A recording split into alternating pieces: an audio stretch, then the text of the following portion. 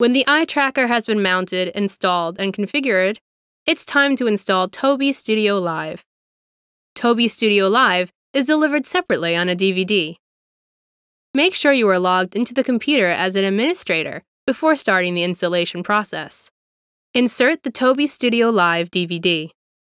When the Tobii Studio DVD has been detected by the system, click on the file named Tobii Studio Installer. This will launch the installation process. The installation process does not require much interaction, more than accepting the license agreement, selecting where on the hard drive the software should be installed, and which users will have access to the software once the installation has been completed. It will also create a folder on the Start menu. The installation includes a few other steps, done automatically by the installation software.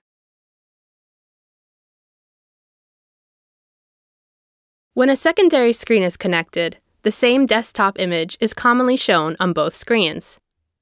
To be able to use the live viewer, Windows needs to be set to extend the desktop to both screens. This is done by right-clicking on the desktop, selecting Screen Resolution, then selecting the option Extend these desktops in the Multiple Displays drop-down list, and then clicking Apply. Finally, select Keep Changes to confirm the selection. If wanting to change on which screens the Start menu appears, click on the screen you want it to appear on and tick Make this my main display. Once having finished with the setup, click OK to confirm and close the window.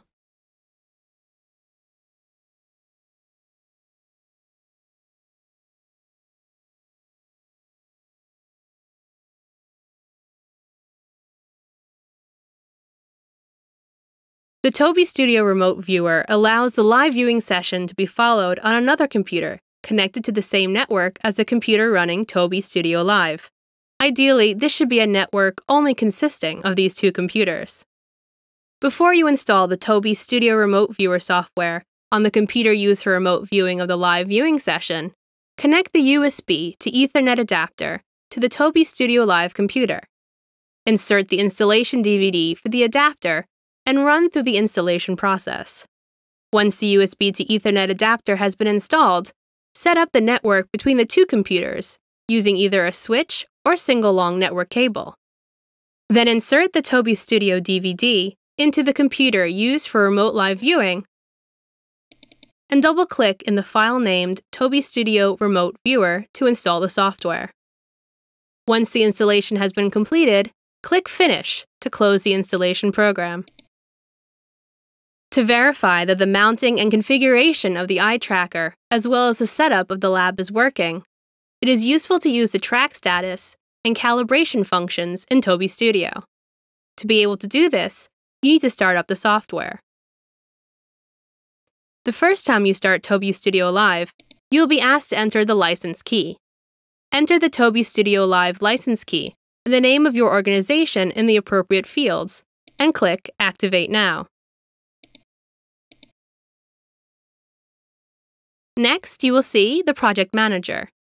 It is generally good practice to create a new project for every new study you are running, as this will organize the collected data according to study and making it easier to analyze it.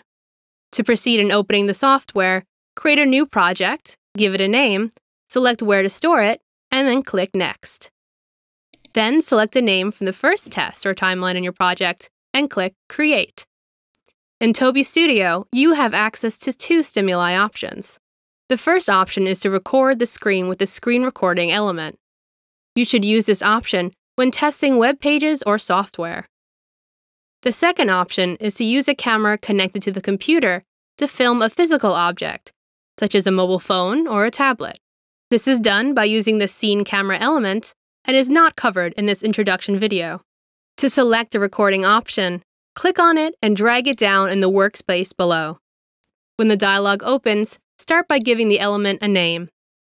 If you want a program to start up when the recording starts, such as a web browser, locate the program on your local drive using the Browse button. If you want to start up something manually or have it running in the background before the recording starts, leave this field empty. Click OK to confirm your selections. The next step is to identify and select the screen the eye tracker is attached to before proceeding. Thereafter, you need to select the eye tracker you want to use from the eye tracker browser. You open the eye tracker browser by clicking the text below the Start Recording button. If you only have one eye tracker, that will be the only eye tracker shown in the eye tracker browser list. To start the function that lets the moderator see the eye movements in real time during the study, click on the Setup button, select Live Viewing, and drag the window over to the screen which is not used for recording.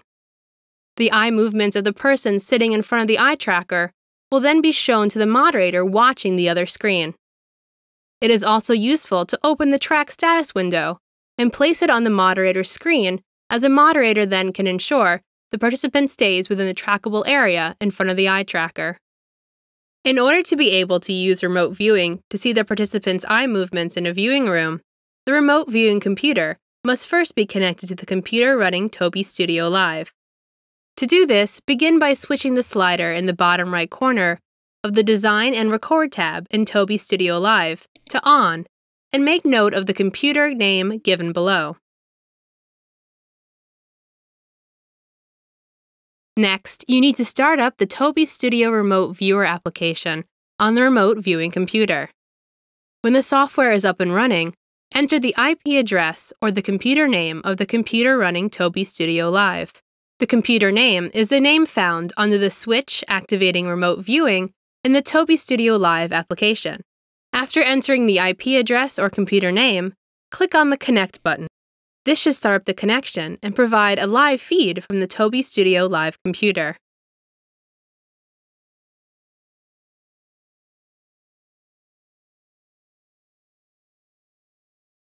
Before doing a recording, every participant must be calibrated.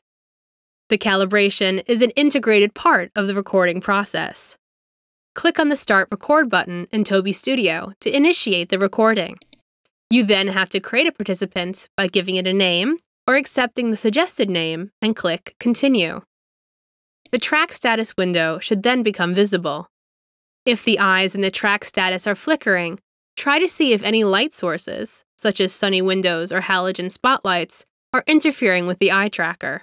Sunlight and strong halogen spotlights might make it harder for the eye tracker to work properly, and it is recommended to avoid these in the room used for testing.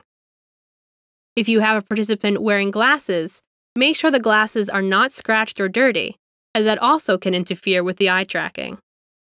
To proceed with the calibration, click the Start button. Ask the participant to follow the red dot carefully during the calibration to ensure accurate data. The green lines in the calibration feedback tell you how accurately the eye tracker is able to track the participant. Long lines mean less accuracy.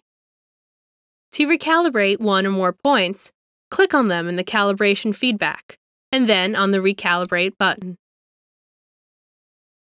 Once you are happy with the calibration, click Continue to make a recording. The software will now record everything that happens on the screen, including mouse clicks and key presses, as well as the eye movements of the person sitting in front of the eye tracker. Click F10 or Escape to end the recording. To review the recording, click on the Replay tab.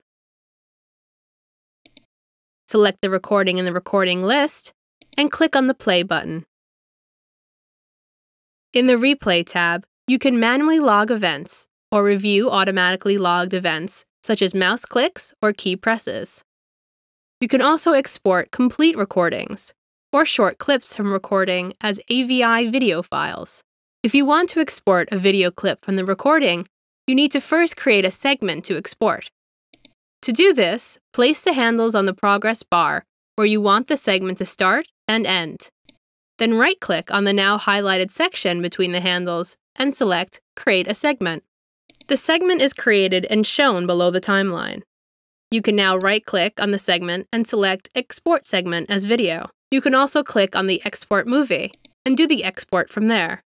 In the Export Movie dialog, you can choose to do one or multiple exports of recorded segments or entire recordings. You are now ready to start using Tobii Studiolive in your studies. The aim of most usability tests is to capture as natural behavior as possible. Ideally, you want to capture the behavior in a real usage situation, but in most cases, this is impossible. However, this ideal needs to be kept in mind for all parts of designing a usability study. When doing a study in a lab, it is an artificial situation for the participant, but there are things to consider in order for the setup not to interfere with the test results too much. First of all, seat the moderator out of sight from the participant. Otherwise, sudden movements might draw the participant's attention away from the screen. Make the tasks relevant to the participants.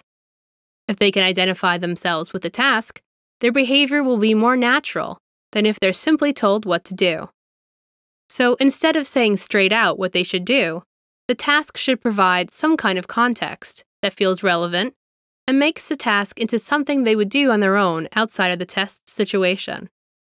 Also keep in mind that the order of the task matters. If they've seen the interface before, they're more likely to remember where to find the parts of it that allows them to solve the current task.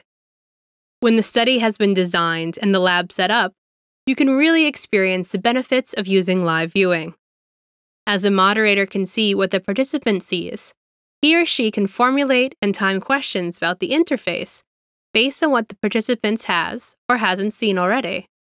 Eye tracking data also provides much more context to a behavior than what is available without it. This is especially important if the participant is not very good at verbalizing his or her behavior in a concurrent think-aloud study, or to describing it in a follow-up interview. Having the people involved in the design and development of the interface present during testing, seeing the gaze of the participant on the interface being evaluated, generally makes them more engaged in the entire testing process. By having debriefings regularly during testing, they become involved in the process of analyzing the participant's behavior. This leads to a shared understanding of issues with the interface, which many times makes a written report unnecessary and the development process quicker. If the people involved in the development process cannot participate during testing, using video clips with gaze data to illustrate the findings generally is an efficient way of communicating the results. Conclusion: adding live viewing and an eye tracker to a user study doesn't have to mean altering the methodology significantly. With only small changes, you can do interviews and studies that produce better, well-grounded insights, interferes less with the normal behavior of the participant, provides more engaged participant in the interface development process, and allows for more convincing presentations of the results.